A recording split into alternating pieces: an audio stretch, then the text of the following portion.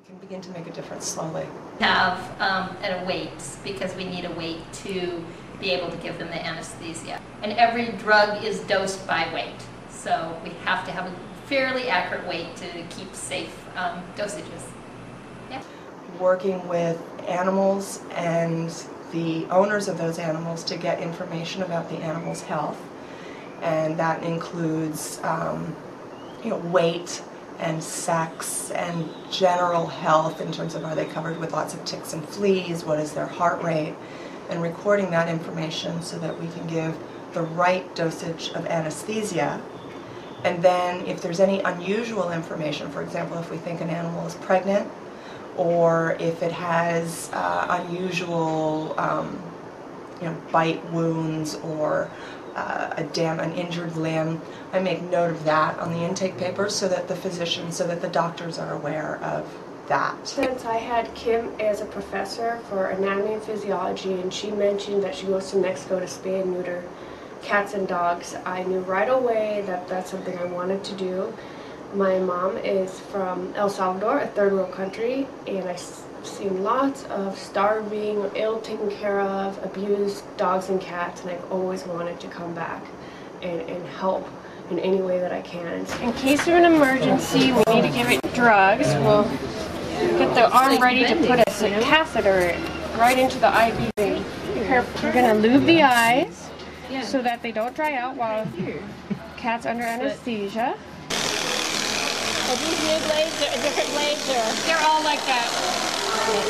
They were working and then it, yeah, they went up and I will be doing prep, so I will be clipping and scrubbing and placing IV catheters and intubating. And how do you feel about doing this for your first time? I'm excited. I'm very excited. Yeah, I can't wait. I believe that spay and neutering clinics in Mexico are extremely important because what we're trying to do is not only sterilize these pets so that they don't become overpopulated and keep having babies and they keep having babies. We're also educating the people and some of the owners of how to take care of animals, that they are animals that feel pain and they do love to be cared for, and that taking care of them helps take care of yourself as well. And we're teaching people, that dogs are really... Well, I do anything that I can. Basically anywhere I can pitch in, so that means anything from finding materials that they might need to set up the makeshift surgery rooms, to helping with recovery when the animals are starting to come out of anesthesia. These heat conditions down here, do you know that very difficult working with all this heat? Well, it is a challenge. It's one of the challenges working in Mexico, that's for sure, especially in a lot of the areas we may not have, usually don't have air conditioning. We are lucky in one facility we did have air conditioning. The others we just have usually fans, which are a mixed blessing because they keep the air moving, but they also move around any dust or debris that happens to be in the area that we don't necessarily want in our surgery sites. Door fell off the operating room. You're okay, not Lee. Having come the 3 years you've come on the heat down here, how do you manage to keep up the pace that is necessary for this intensive clinic for 4 days? Well, the first year I fainted in a bathroom where I was spaying a group of kittens. So I learned from that. They always push a lot of fluids, and because it's only a 4-day cycle, you know that you were going to work very hard for 2 days. One of the things we learned early on was that we could keep going better if we had a break in between. So we'll work for 2 days, take a day break, work for 2 more days. And that helps a lot. But it's a different kind of pace because it's not like you see at home. There's always something that goes wrong or has to be done differently, and so it's so different all the time, and the people always enter into it. So much of the time we're working with a crowd of people around that are fascinated by what you're doing for the animal, or kids that are fascinated and they get the opportunity to see it and understand what you're doing for the animal. It just, the days don't seem so long. You drink a lot of water, you sweat. I don't know. Many of the animals that we work on have a blood-borne parasite called Ehrlichia. And the first time you do surgery on a dog with Ehrlichia and you see they have wine-colored blood that's very thin, that worries you because you wonder that maybe they're not going to recover as well from the surgery. Or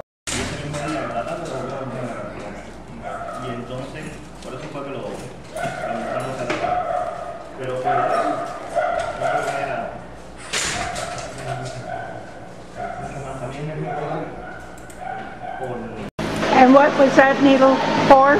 Meloxicam, Which is for inflammation.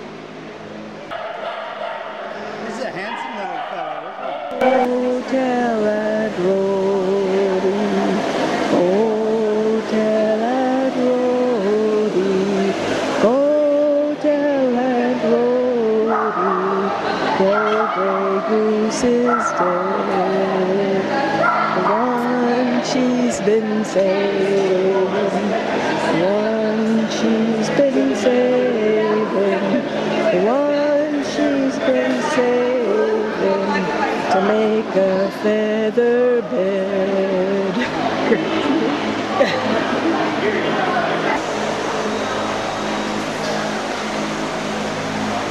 Collars are all donated to us. A group out of Seattle, she's also a 501c3, her name is Missy Young, and her organization is Animal Talk. She collects collars all year long for us and then donates them to us. To make a feather bed. There's a real need for animal control down here. People come to Mexico and complain about all the dogs, street dogs and cats. And the people here love their animals. They all own the animals, but they're allowed to roam free. And they just can't afford the the veterinarian services. And so our clinic provides, our project provides that service for free, and helps them to control their animals. At the present time, they have no really good way of doing it. We also shown that by showing our compassion for the animals, we have changed their attitudes towards their animals. And we've seen a great improvement the towns that we've gone to, how they treat their animals, how they put them on leashes and walk them around, or even the feeding. Some of the animals have actually gotten better care from that. So we're retraining them, I suppose, on how to treat their animals. And you feel that it's necessary, the continuing of this clinic? Yeah, I mean, there's just two things that it can change the world. Talking about the overpopulation in dogs and cats. That's number one, is spay and neuter.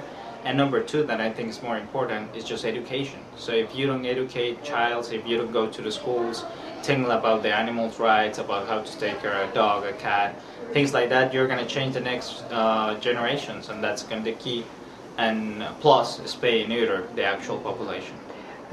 Do you feel dogs and cats generally are mistreated here?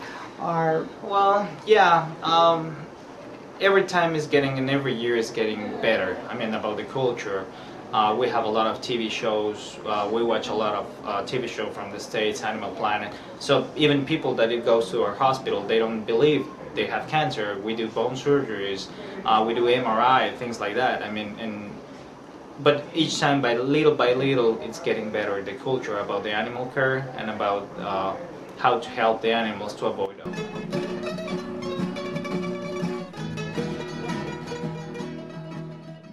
My name is Morelia Montes.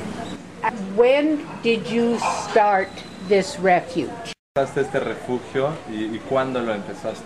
Empezó cuando llegué a vivir a Holbox, no había nadie que atendiera a los animales. Now I have 60 animales. 60 animals. 60 animals. Sí, hay 40 gatos.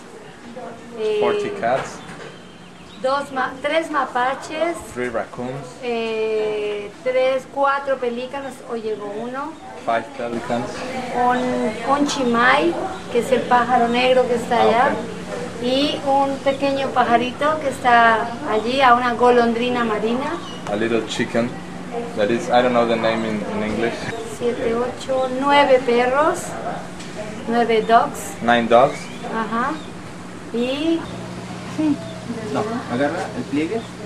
Aquí está. Aquí está suave. So much of our work we can do simply because Morelia goes ahead of us and speaks for us. There have been other spay-neuter campaigns down here that haven't been as successful for a variety of different reasons, but because she's involved and she stays all through the year, she plans on where we're going and talks to the people about how important it is. And then after we're gone, she looks at any complications that come up. It's our 3rd year, and we've done more animals, spayed and sterilized more animals this clinic than we did in the previous 2 clinics total. And so